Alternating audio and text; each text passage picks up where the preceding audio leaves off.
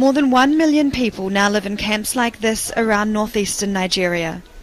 They were forced to flee their homes after attacks by rebel group Boko Haram. Many, like Fadimatu, arrive with no money and no possessions. But she's not letting that take away her independence. We are learning this trade so we can help and support our families. The skills acquisition scheme was introduced here a few months ago, and now dozens of women at Damari camp are finding innovative ways to make money. Mother of 7, Aisha Adamu, makes men's caps, which she sells for up to $18 each. Most of us in this camp lost our husbands in the conflict. We have lots of children who have daily needs and no money to take care of them. We depend on the food cooked by the National Emergency Management Agency to feed our children. Overcrowding has meant conditions at many camps are substandard.